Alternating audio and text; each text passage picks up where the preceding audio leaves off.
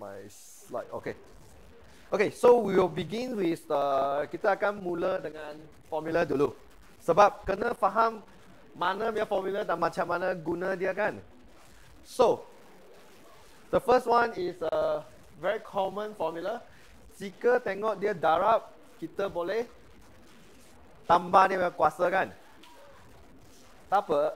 Okay, check out here. What if saya ada A kuasa 3 tambah tambah A kuasa 2. Apa jawapan?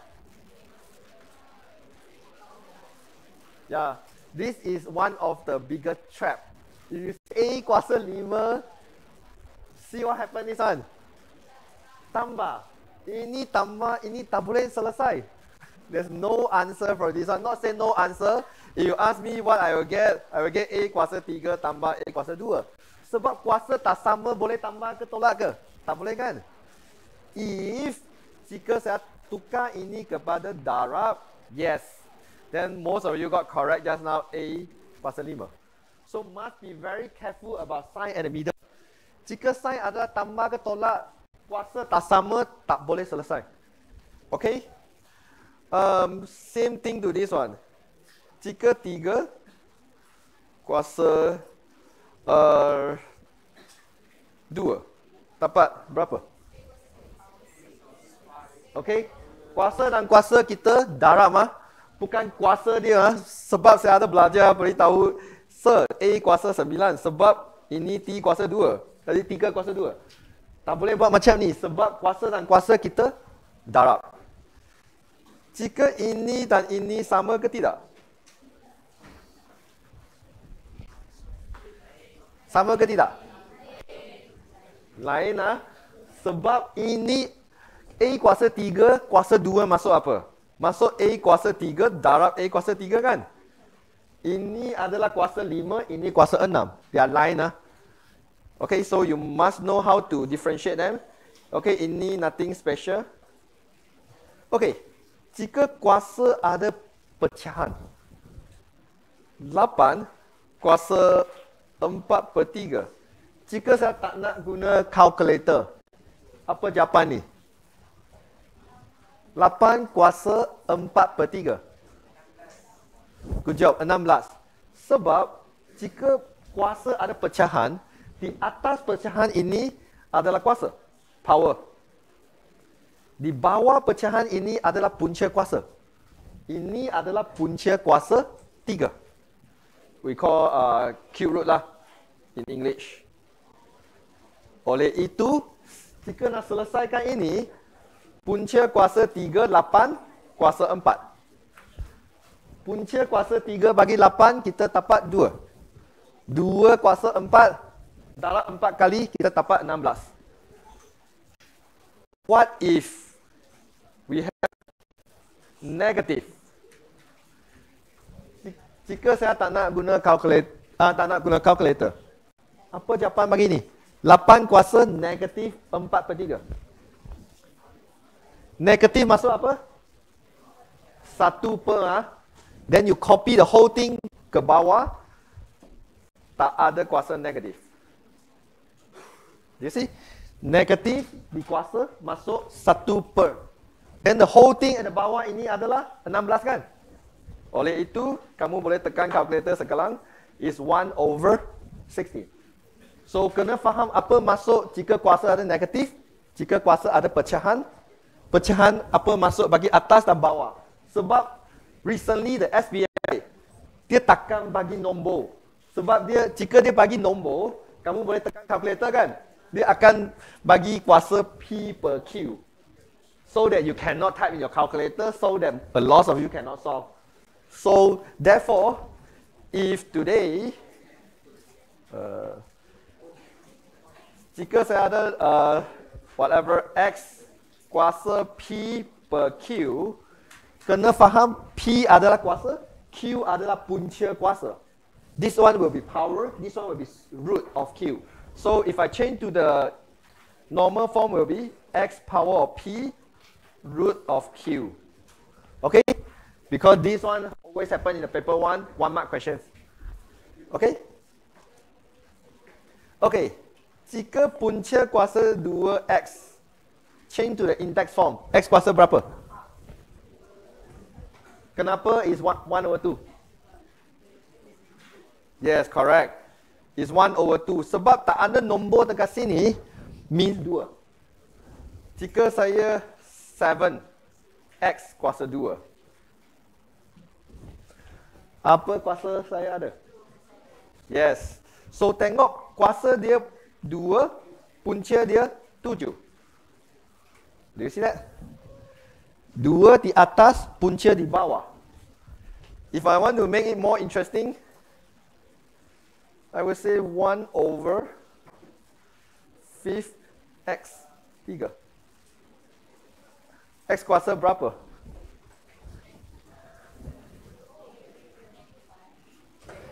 Tengok 1/, atau 1/, ada negatif kan? Okey. Apa saya pecahan? 3/5. Yes. Negative 3/5. Okay, so this is how we understand the kuasa and all that. Nice. So we done about 1, 2, 3, 4. Okay. This one simple interest. It's very easy. P stands for principal. This one I think is a rate. T is for time. Berapa tahun? So principal is how much money you put into the bank. Hari ini jika saya masukkan bank 500, my P is 500. My saving is 500, then is my principal. My rate normally, what is the interest rate in bank now? Anyone know? 3 to 4%. Alright, it's a standard. Okay, let's say we say 4%. Just if you can find some fixed deposit. Time is kena masuk berapa tahun. We calculate in years, not by month or by weeks or by days. So let's say jika saya masukkan dalam 3 tahun. So berapa okay, first thing, no bank in this world using simple interest. Bank always compound interest. Simple interest just for students to understand interest only. In this world, nobody going to use simple interest one. Okay, so saya nak kira dia punya interest adalah 500. 4% is 4%, 4/100. Tahun 3 tahun. Darab je. Cancel the 0. Then this one will be 60. Apa masuk 60 ini? 60. Apa masuk 60? Maksud apa? Jika if you put in the bank 500, setiap tahun dia akan bagi 2. This is total. Bagi 3 tahun. So 1 tahun berapa interest? 20. Bagi dengan 3 kan? Because simple interest, why they call simple? Sebab every year the interest is the same number. But compound interest, every year the interest is not the same. And this one, not yet include this one. If you see the formula ketujuh, they say jumlah bayaran balik or total payment. If you see here, does this one and this one look the same? So what's the difference of this one is they add the principal. Means this one, okay, they use for repayment, means you borrow money. How much you need to pay back. That's why they call bayaran balik kan. You need to pay back. This one, let's say, same condition. Sekarang now you borrow 500. They charge you interest 4%. 3 tahun. So 3 tahun kena bayar interest 60. But you borrow 500, right? So how much you need to pay back in total? 500 plus the 60. 560. So formula 7 is very normal and common. And 6 is super important. Almost every year I also see this question. So formula 6. Same thing.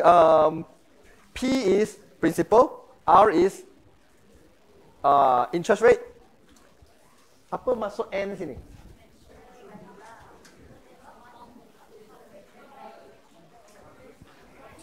Number of compound interest per year. That means 1 year they give you how many times of the compound interest. If today I say you're going to get the interest every 3 months, should I put 3 inside here? No.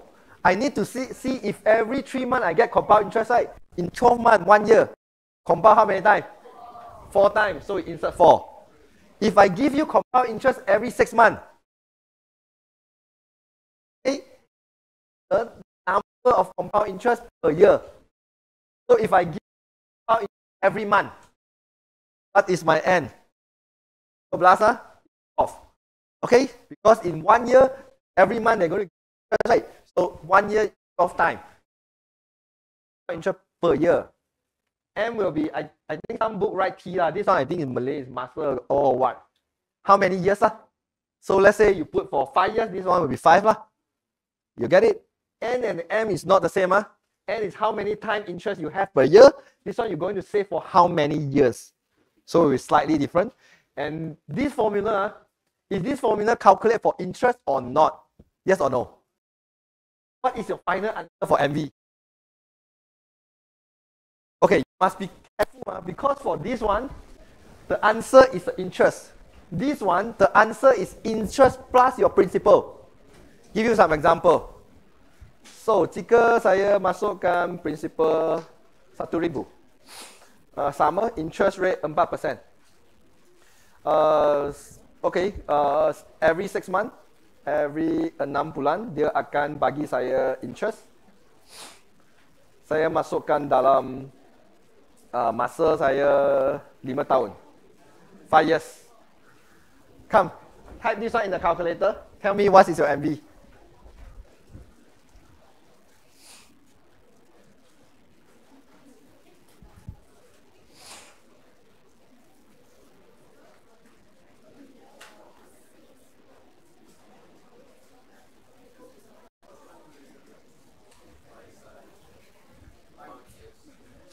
Every 6 months, you will be given one interest. Interest rate 4%. Your principal is 1,000. You save for 5 years.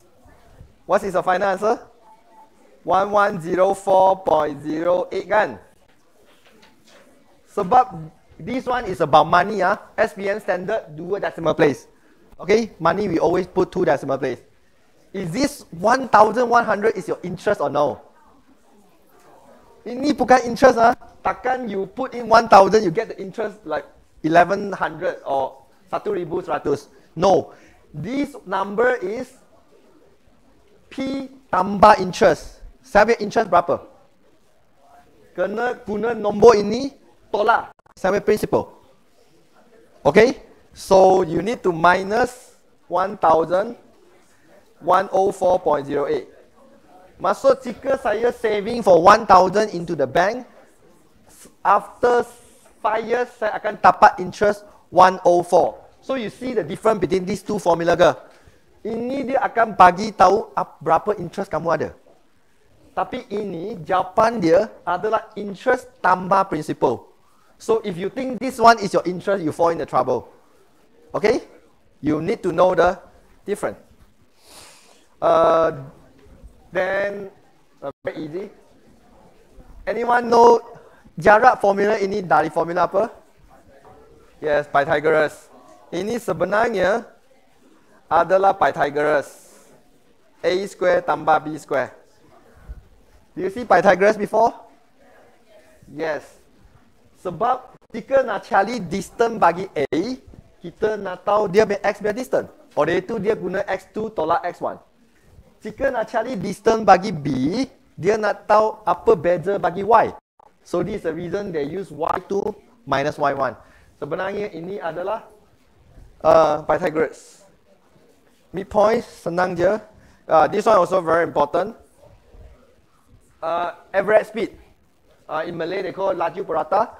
So kena ambil jumlah jarak. Not the jarak for one part. It's all jumlah jarak bahagi dengan jumlah masa. Then okay. I want to ask macam mana nak cari pindasan Y? You know apa pindasan Y, right? Y intercept. Jika saya nak cari titik A, apa information kamu ada bagi titik A? Yes, X equals 0. Setiap titik di atas Y axis paksik Y, dia punya X mesti sama dengan kosong. Make sense? Let's say you might say, sir, I don't trust you. Let's see. We got some titik dekat sini. Titik pertama, core 01 kan? Titik kedua, 02 kan? 03 kan? See what they have in common. Bagi ini, 3 titik ini. Dia punya X sama dengan 0 kan? Setiap titik di paksi Y, X mesti sama dengan 0. Y saya tak tahu. How about pintasan X? Yeah, thank you. Y sama dengan 0. X saya tak tahu. So, jika nak cari pintasan X, Y sama dengan 0.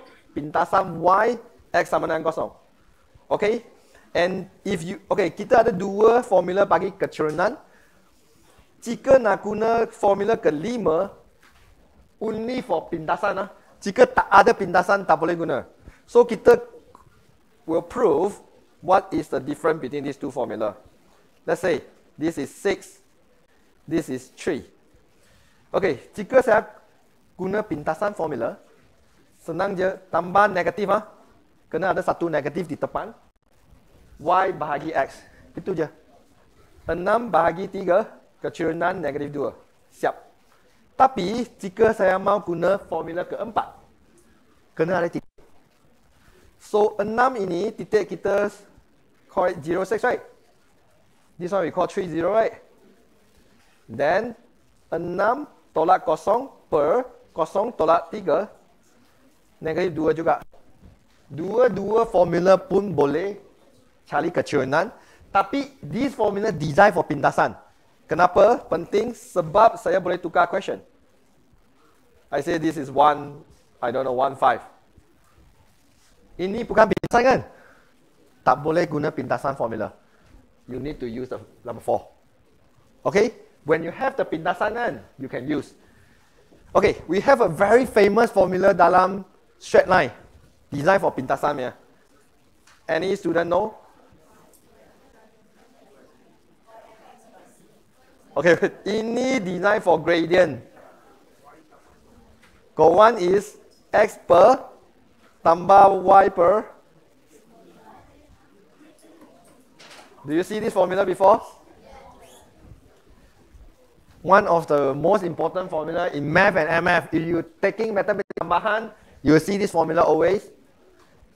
Nombor di bawah X, pindasan X.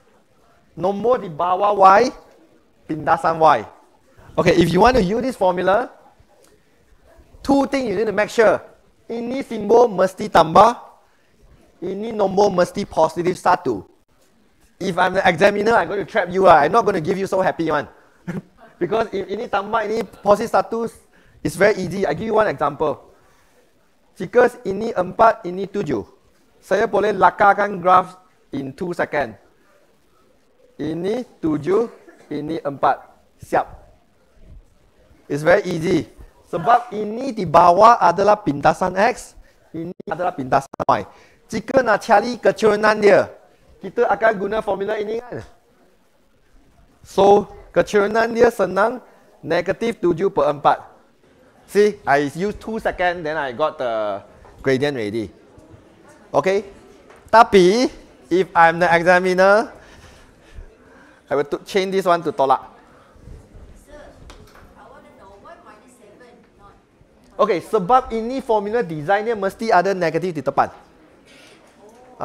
Tapi ini tak ada extra negatif kan? Tapi ini formula dia ada satu negatif.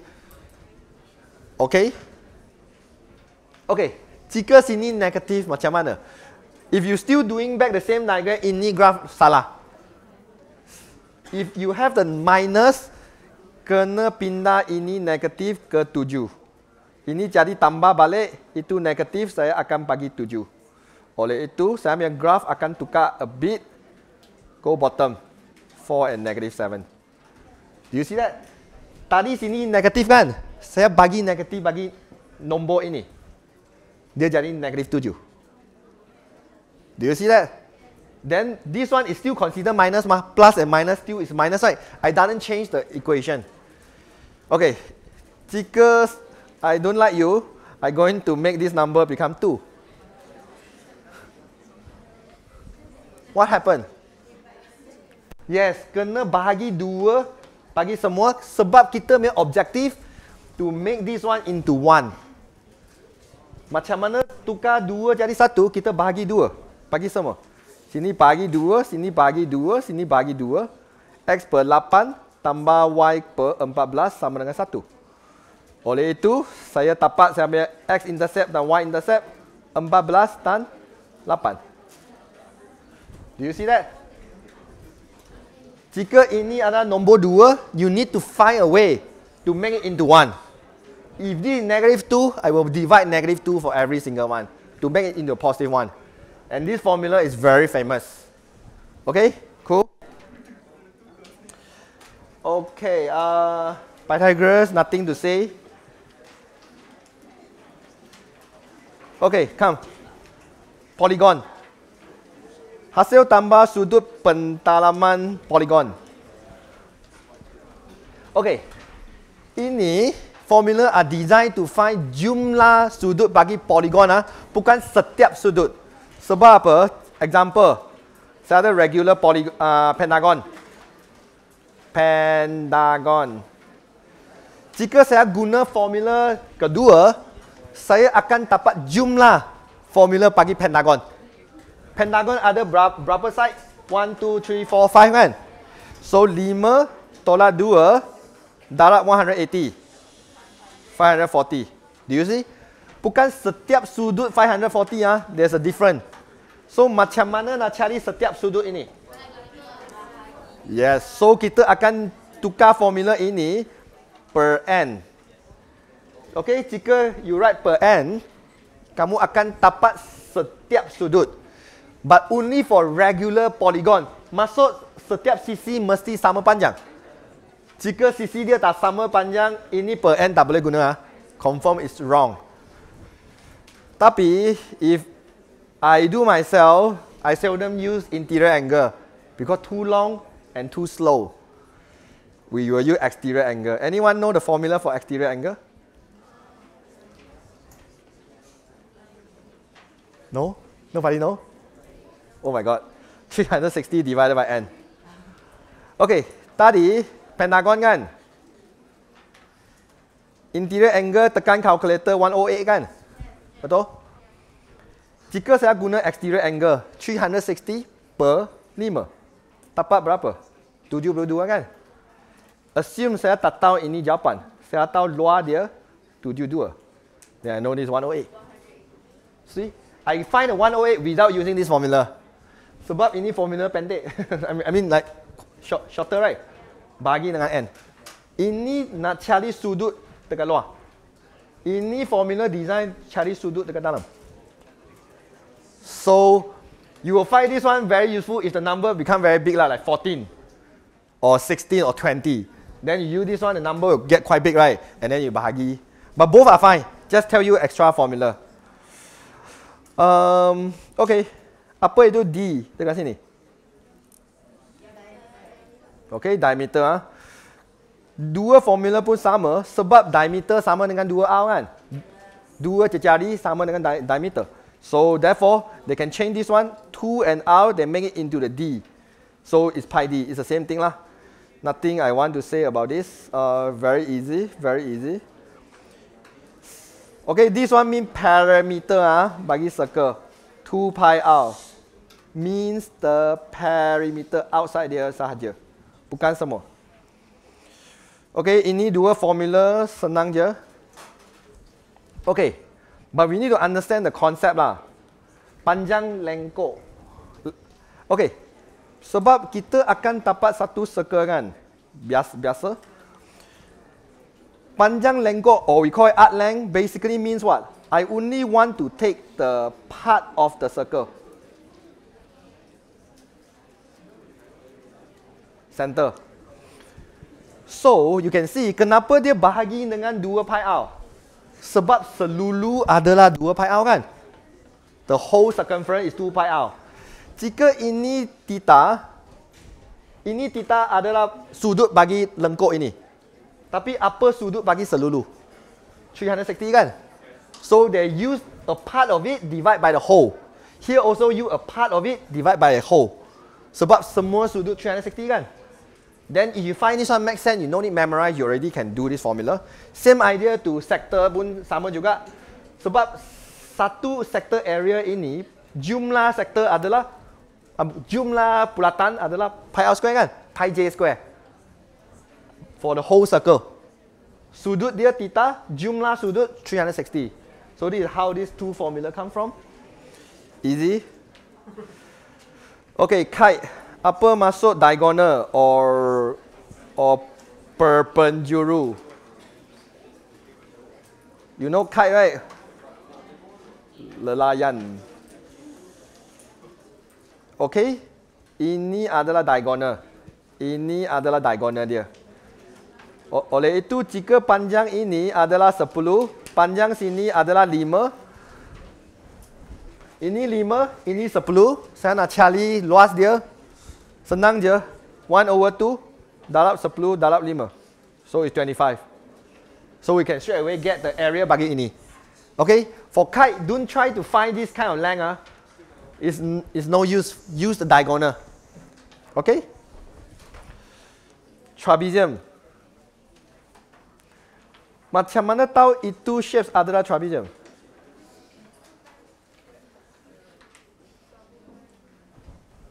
Is this two trapezium? You cannot know until I tell you two parallel line. Trapezium mesti ada 2 kalisan yang selari. Jika tak ada terselari, bukan trapezium. And this one is 90 degree or no 90 degree, it's the same. Both are trapezium. Just this one they tell you height. This one you don't have the height lah, you need to find. But both also is trapezium. Oleh itu, dia punya formula adalah sum of 2 parallel line. Hasil tambah 2 selari, A dan B lah. Formula dia sentiasa A tambah B darab dia punya tinggi. When they say H, mesti adalah 90 degree. Jika ini 8, ini 6, with the 90 degree, mana satu adalah tinggi? 6 ke 8? Tinggi mesti ada 90 degree. Okay, so it's 6. Tak boleh ambil 8. Sebab 8 ini not the perpendicular height. Dia mesti ambil tinggi yang serenjang. Is it perpendicular? Is it called serenjang? That's right. Okay, okay, all these formula is just use lah. Because if I start to explain all these formula, no way I can finish my slide. Too many already. Okay, last two I want to say about these two. Okay, ini skew factor uni boleh guna bagi panjang dia. We use for length. Ini use for the luas. It's not the same. Sebab saya punya segi 3 boleh jadi bigger, right? Let's say ini 2, ini 6. Dia punya skew factor. What is the skew factor? You do not know until I tell you which one is object, which one is image. Isn't it? Sebab always image bahagi dengan object.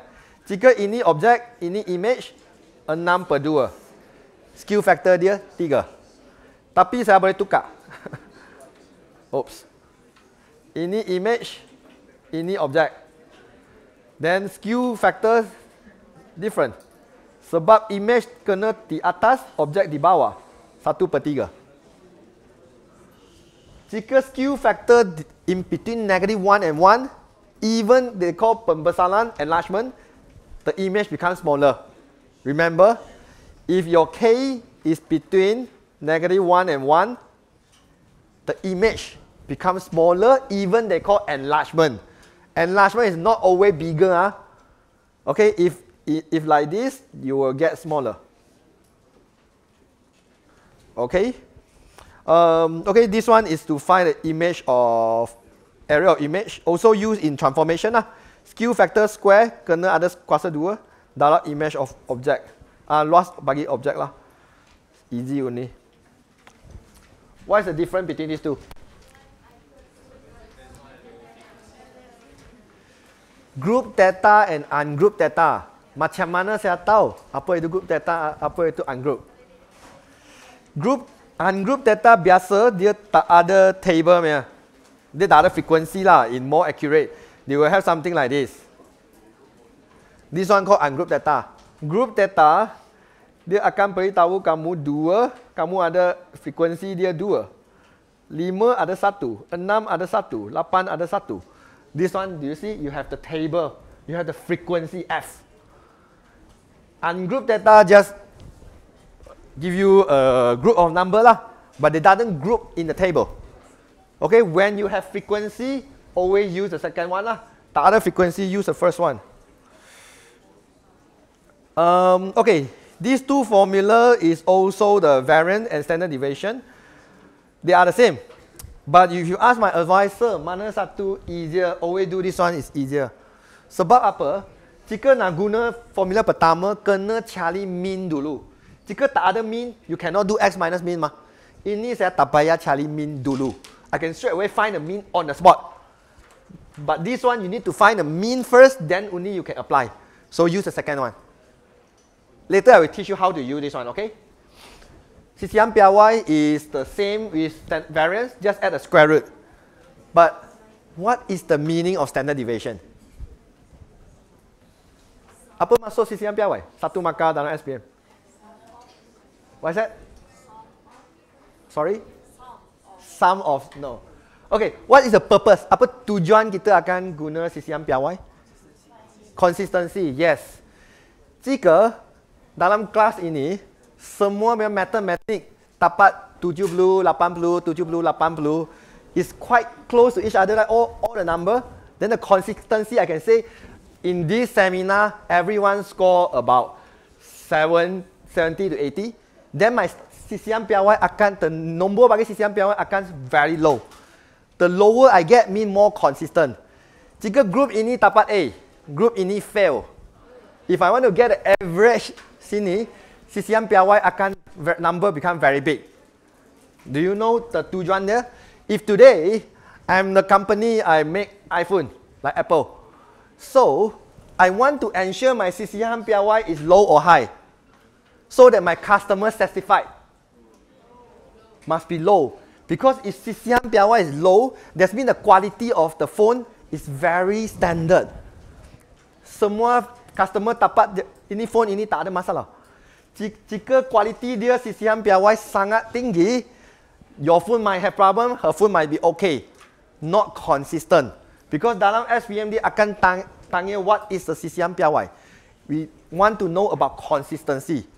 Okay, so if your exam result, like you already take your midterm exam, kertas percubaan, if your performance consistent is better or not consistent is better?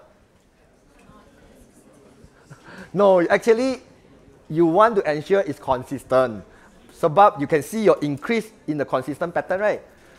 Yeah, but okay, that one is very subjective lah. I don't want to use that example. Okay, lastly about probability, nothing to mention. Okay, so apa ini dot mean? What is the meaning of dot? Okay, complement or prime. Okay, means not that one. Example, jika saya buat a statistic, dalam kelas ini saya cakap, oh, okay, probability bagi perempuan is 0.6. Mean we have about 60% of girl in this hall. Jika I want to find bukan perempuan, okay, we don't think about other gender. We mean in this world only have male and female, right? So, bukan perempuan mean lelaki kan?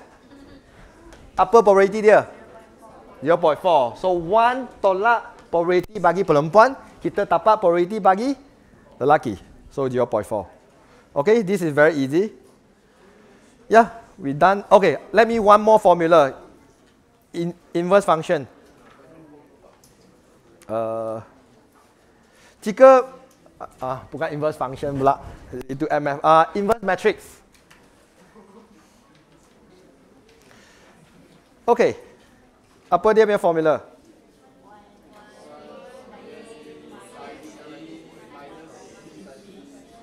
Dan ini dua tukar tempat kan? Ini dua tanpa negatif. Okay. Jika saya beritahu kamu, inverse matrix ini tidak wujud. Does not exist. Means what? What equals 0? Yes. Means AD minus BC sama dengan kosong. Jika tak wujud, bagi inverse dia, oh my god, I hope I write correctly. Mean AD minus BC equals to 0. Yeah, this one they asked in the paper 2 before. Kenapa AD minus BC sama dengan kosong, inverse matrix ini tidak akan exist? Kenapa?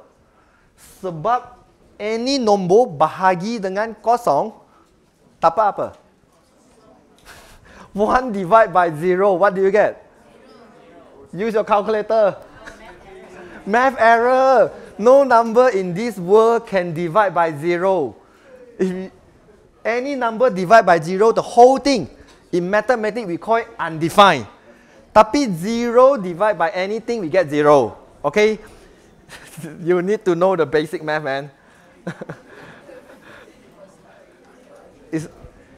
If K bahagi dengan any nombor, kosong bahagi dengan any nombor, dapat kosong.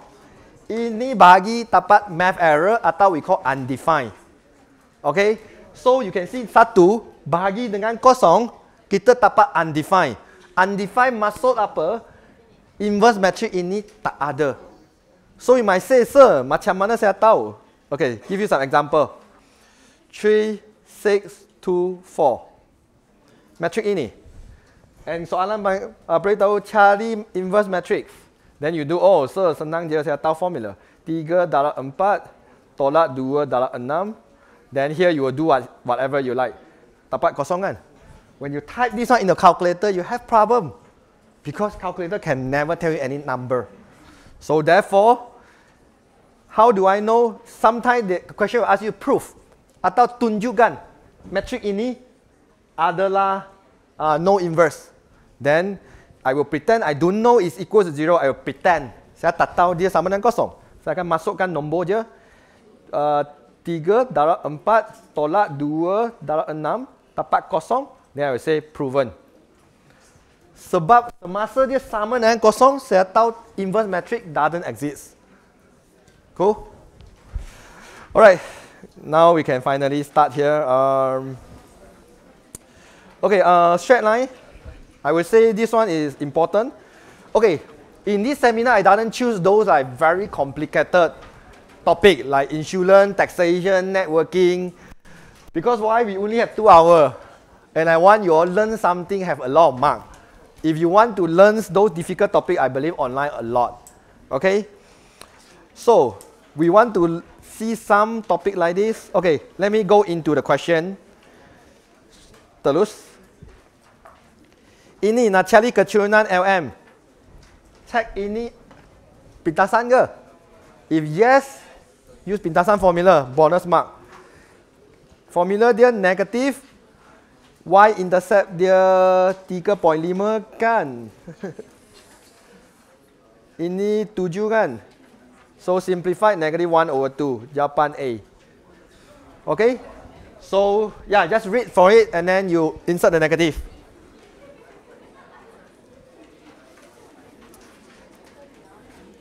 Okay. Macam mana nak cari titik persilangan? How to find intersection point? We will do simultaneous. Okay, the easiest way to find intersection point, sub one equation into another one. Especially if any MF student, if you have a cubic function, you want to find all the intersection point, sub the curve equation into a straight line. Always the same method. So, the easiest way is do the elimination. I think it's called something like hapusan or something like that, isn't it? Okay, so x tambah. Okay, but this is objective lah. Yeah. Objective, you can sub in the coordinate one by one actually. No need to be so smart. Okay, so 1, 2. Saya nak hapuskan y, kena tambah ke tolak? Hapuskan y. Simbol tak sama kita tambah. Guys, this is simple math, man. Okay, ini tambah ini. 2x tambah x, 3x. Ini tambah ini kosong. 8 tambah 1, 8 tambah 1, 9 kan? So X dia 3. So ini tak ada 3 salah, tak ada 3 salah.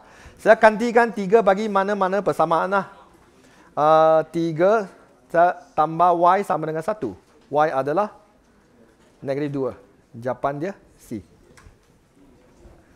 I use the elimination method. Okay? So ada 2 persamaan kan? I eliminate the Y. Sebab dia ada 1Y dan 1Y kan? Simbol tak sama kita tambah, simbol sama, negatif negatif, positif positif kita tolak. Okey? Okey, kertas 2. Ya.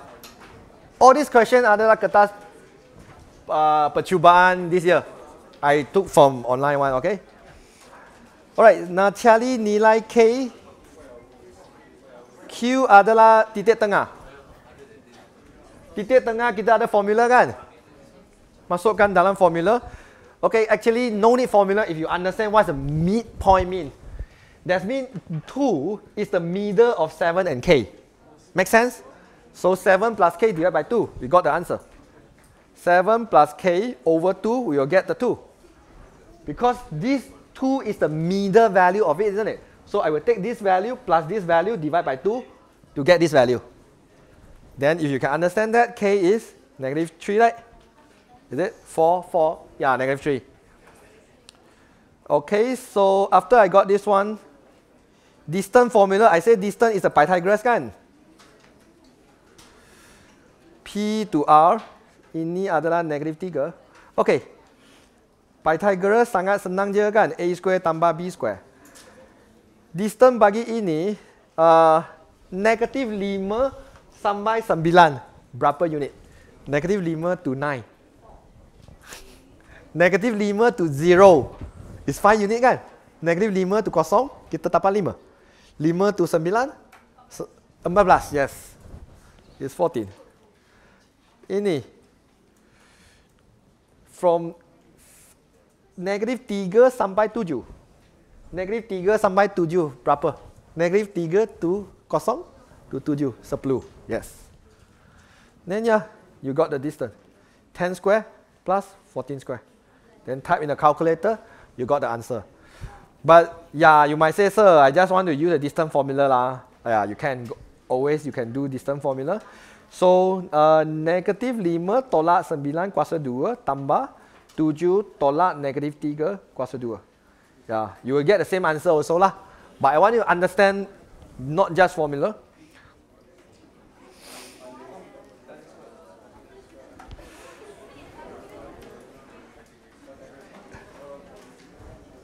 Am I going too fast? Yes. Okay, slow down, come. Let's copy. Because a lot of questions, you can see how many slides you got, right? And see the time. I don't think I can finish it, but I will try my best to go through as many as possible. Sebab ini titik tengah. Titik tengah kita ada formula dalam front page. Distance pun ada formula kan? So all the question with formula, I would say is easy. Some question got formula alone cannot do one, then it's hard. So the easy one I will just do slightly faster a little bit. Ini senang je kan? X tolak X square, Y tolak Y square. X tolak X kuasa 2 tambah Y tolak Y kuasa 2. Dia punya formula kan? Ada 2 titik kan? X dan Y. X dan Y. So formula dia X tolak X kuasa 2, Y tolak Y kuasa 2. Tambah dia. Okay ah? I move on ah. Okay. Rajat 2 menunjukkan titik P, Q and S pada suatu sata katus. Kali lulus PQ selari dengan paksi X. PQ sama dengan 2OX. First thing. Parallel dengan paksi X. Apa information you have? Apa keturunan bagi PQ? Jika dia parallel dengan paksi X. Kosong, nice. Any line parallel to X axis, keturunan dia kosong. Okay? Jika soalan ini ask you to find apa persamaan bagi PQ, satu markah. Persamaan bagi PQ. Y equals to A. Sebab Y equals to MX tambah C kan. Ini 8 dia mesti sentuh dengan 8 kan. Kecurinan dia kosong. Kosong, I don't care about X already because 0 darab X dapat kosong kan. Y sama dengan 8. Oleh itu setiap titik di atas sini dia punya Y nilai mesti adalah 8. Persamaan ini call Y equals to A. Jika gradient 0, just copy whatever Y value you see lah. Just copy. Call Y equals to A. Ini adalah persamaan bagi dia. When they say persamaan, I see a lot of students write A only. They say persamaan dia A. Persamaan mesti ada equal sign kan? Equation right? Always must have equal sign. Mesti ada equal. Cannot write A. Okay? But this question is not finding this one. They ask you to find K. Dia beritahu kita panjang bagi PQ adalah double panjang bagi OS. O to S, what's the distance? 0 to, how many unit here? 6 kan? Ini adalah double kan? 6 double of 6 will be 12 kan? Ini 0, ini akan 12 kan? Dapat K, 12. Okay, of course, need some working lah. O to S is 6. So P to Q is double of O to S. We get 12. So is 12. Then K adalah 12. Actually, you can straight away write lah. I didn't see it's one mark. I believe it's 1 mark, right? Yeah, it's quite common sense. PS. Okay, ingat sini. Jika nak cari persamaan, mesti ada 2 information. I don't care math or MF, same always. Mesti ada 1 titik dan 1 kecurinan. Okay?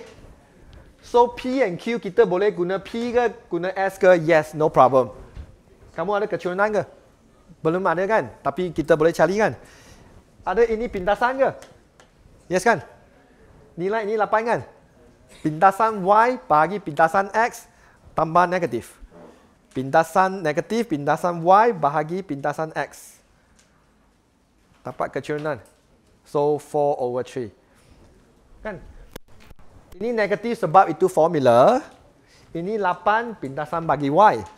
Ini negatif 6 pindasan bagi X. Dapat kecurinan. Y equals to MX plus C. Apa masuk bagi C? Ya. Y pindasan kan? Apa Y pindasan saya? Ya, got the answer. Y equals to 4/3x plus 8. Okay, once you understand, you can see I spent less than 30 seconds. We done this question. So the important is you need to know all this shortcut lah, so it can help you do very fast. So you can save the time for difficult question. Alright. Okay. Okay. Segi 4 selari. Parallelogram. Jika ini parallel dengan y-axis, apa kecurinan dia? Undefined. Or you can say math error. Okay. Tapi apa persamaan bagi PQ? Apa persamaan dia? X equals to 4. Nice. Sebab dia melalui 4 kan? X sama dengan 4. Bagi persamaan PQ. But this question not asking that lah. I just want to test you. Apa titik the origin? 0, 0. Nice. Okay. See ya. Jika ini parallel dengan ini, kita boleh dapat Q. Macam mana? Sebab dia parallel kan? Dia punya gradient mesti sama kan?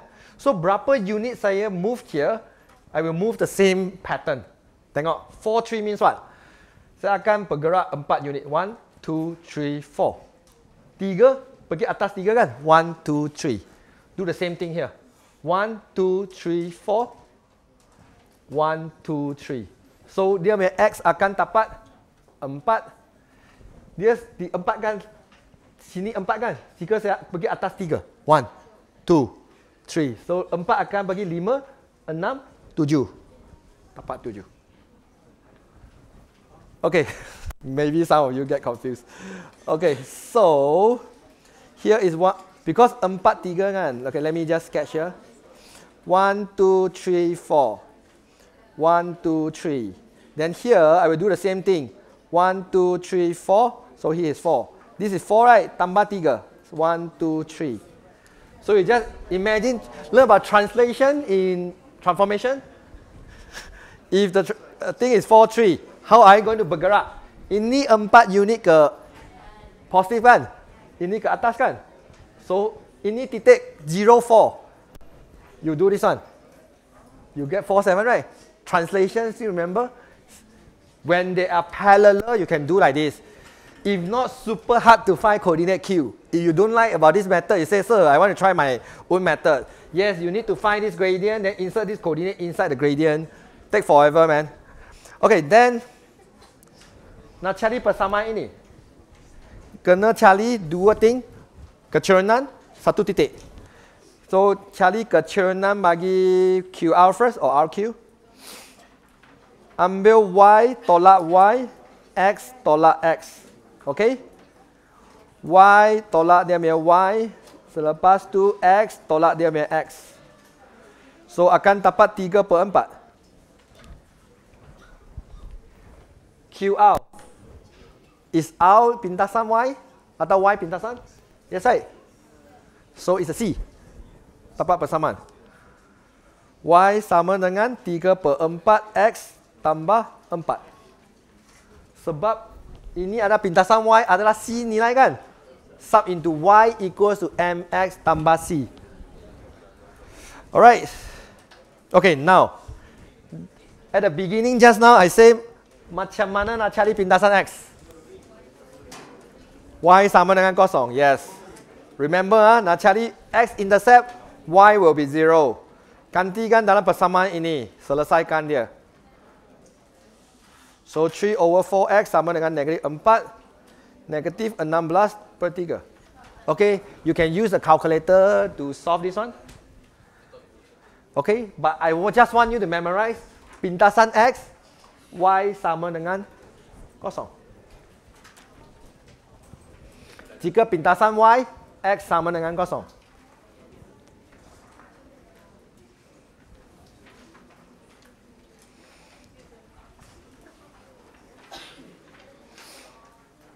Okay, dan always if I see I get negative, right, sometimes I will check my diagram, see make sense or not. If I check my diagram here, ini dia akan intercept sampai x-axis tekan negative zone kan? 0 is here mah. This coordinate is negative, right? So sampai jawapan dapat negative, then make sense. Because sometimes if I get 16/3, I know something wrong. Cannot be. Okay? Okay, next topic. This one is quite easy.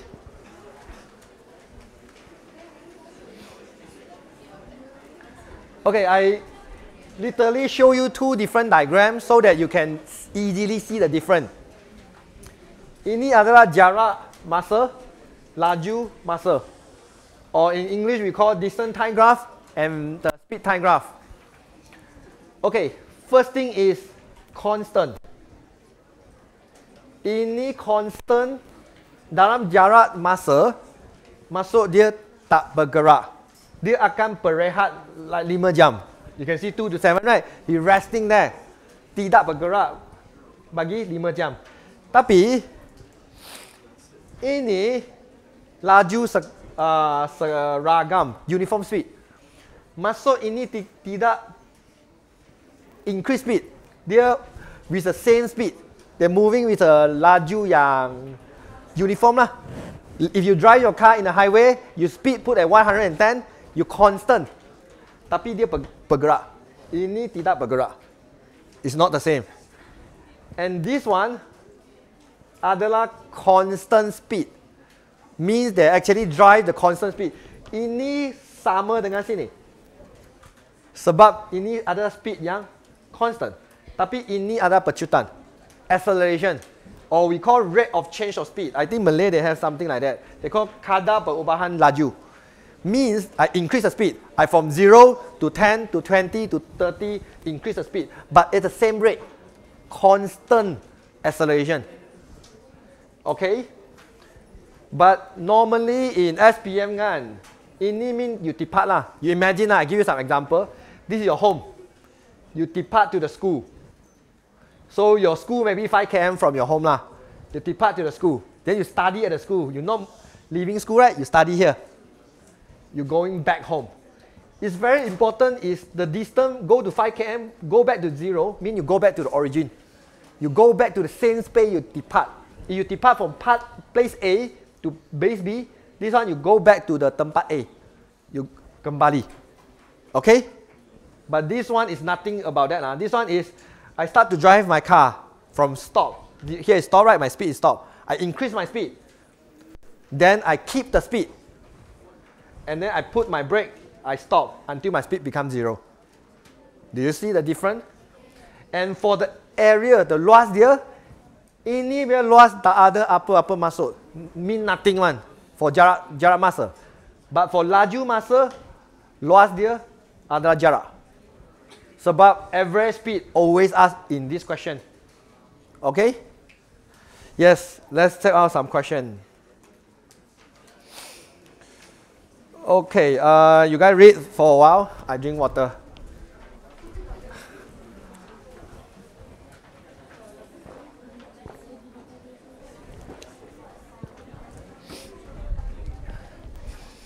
Okay. Soal ini dia hidden satu trap.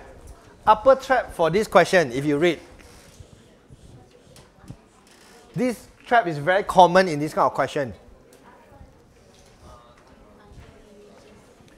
Unit.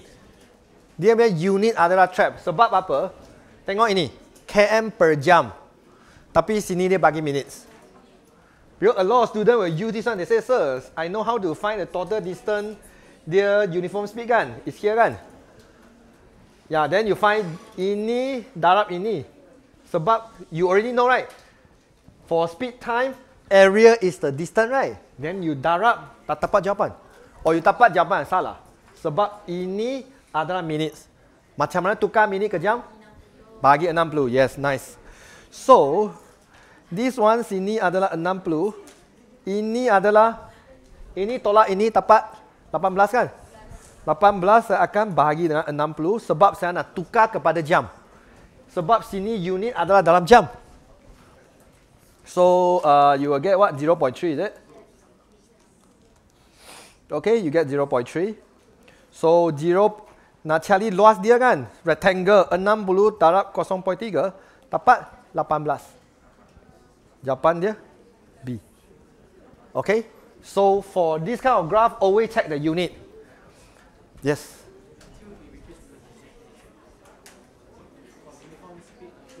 Oh, my God. Thank you so much. No, my answer is wrong. Sebab dia say from uniform speed until he reached his destination. So I need to read the question one more time. Move the car the period of 42 minutes. After he picking his mom from her works.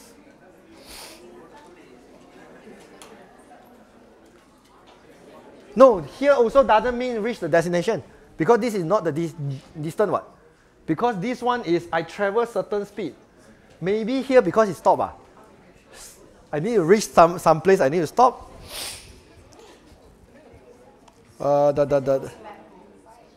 No, going back home for jarak masa. For distant time is going back. This one mean decelerate. This one mean I stop my car lah, something like this. Make sense? Alright, then we try to find the triangle also. See we have answer or not. Until he reached his destination. Yeah, his mom cannot jump out the car, right? So yeah, I think need to include this one also lah. Then this one is 12 bagi 60. 16 over 60. 0.2. Multiply 60, right? Half time base time height, triangle. 30 multiply 0.2, 6. Then if I include the triangle, it should be 24. Do you know how to find area of triangle? Half times base darab tinggi. Dapat 6. Then, yeah, because here until he reached his destination, I think yes lah, maybe. After picking up his mom from her workplace.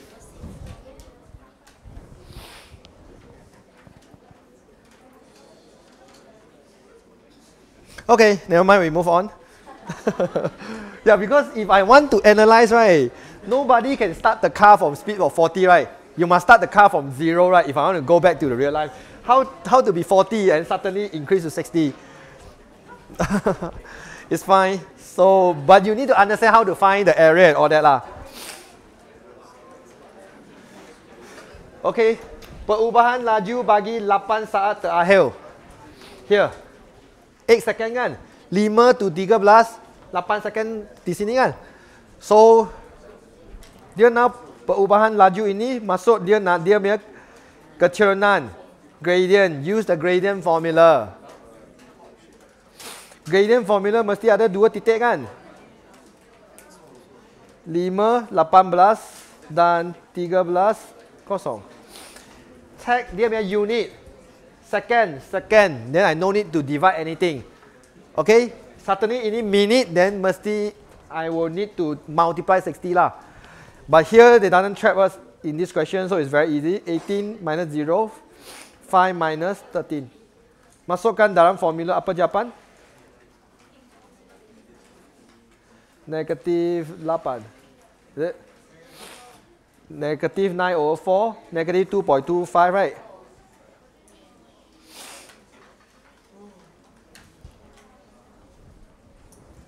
Okay? And before I do, I already know it have negative sebab dia punya laju akan decreasing kan? So ada negative. Here is positive, here is negative. Next. Nyatakan tempo masa injek fayan berhenti seketika. Okay, let's stop. Stop berapa lama? Okay, 12 minutes. Ya, sebab ini minit. Sini ada berhenti kan? Berhenti 12 minit. Calculate the values of the t if the average speed is 75. Okay. See, here hidden another trap. km per jam. Tapi dia bagi minutes. Oleh itu, kita kena tukar the whole thing lah. And jika nak cari laju putaran, kita guna formula kan. Jumlah jarak bagi dengan jumlah masa. So jumlah kita kena tambah semua lah. Sini ada satu trapezium, sini ada lagi satu trapezium. Okay, tambah dia bagi dengan t lah. Alright. So let's find the trapezium first. This is 12, this is 20. Okay, kita cari ini dulu. 1 over 2, 12 tambah 20. Tinggi dia 15.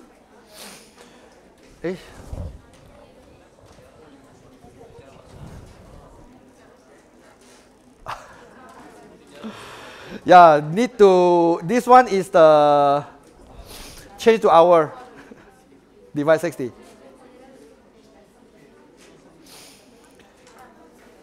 Okay, never mind, we will change it. Bagi dengan 60, tambah 12, bagi dengan 60, tambah tinggi dia. Yes.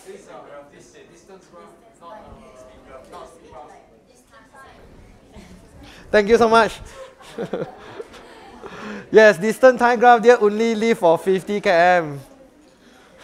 Masa dia t per 60 sama dengan 75. Ya, sebab ini adalah jarak masa. Total distance travel 50. Okay, so I'm blur, sorry. Okay, so yeah, we need to solve this one, solve this equation. So 50 over 75, 75 I means t over 60. Yeah, then we can find itu masa. 50 over 75 multiply 60. 40. Then I want to see the T make sense or not going back to the diagram. If this place 40, then it's fine. Jika saya dapat 15, then it's not fine. Sebab ini 20, ini mesti lebih besar daripada 20. Always refer your answer back to the diagram to avoid the carrot mistake. Alright, so yeah, we almost want to give you all a toilet break. Then we'll go to variation. Alright, one more question first.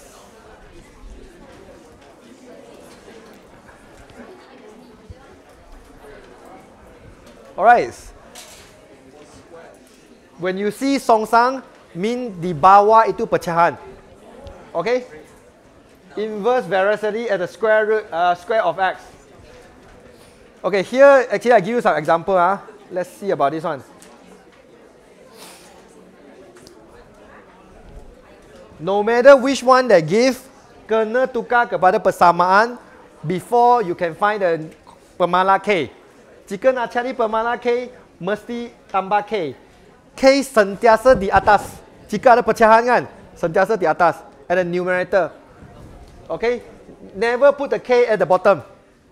When you see inverse kan, or songsang, you will put at the bottom. Okay? Jika bukan persamaan is a relationship, then kita guna simbol ini. Dia macam alpha. We use this symbol, tapi when it change to equal, mesti tambah pemala k. Okay? So, then we will sub one group of the value to find k lah. I show you the first example. Then we will end here. Not end here. We will toilet break. Okay. Inversary dengan kuasa 2x. That means y sama dengan k over x kuasa 2. Sebab songsangan letak di bawah. Then kita kena cari k. Kita masukkan y 1/2. X kita masukkan 3. Then this is 9 over 2 bagi k. Masukkan k punya nilai ke persamaan. So y sama dengan 9 over 2 per x kuasa 2. Okay, then we masukkan ini cari m. Y 2, 9/2 over m kuasa 2. Tukar tempat. M kuasa 2, 9/2 per 2. Dapat 9/4, 3/2. Siap. Boleh tekan calculator lah. All this you just type in the calculator. The important is you need to understand songsang. Letak di bawah. Mesti tambah K. Sebab the relationship is not always 1. It can be 2, 3, 4, any other number. So kena tambah K. Dan first group of the information help you to find K. Selepas dapat K, baru insert second information. Okay? Don't put 1. I got student in the exam, they just put 1 over x squared. Then it will affect your result. Okay?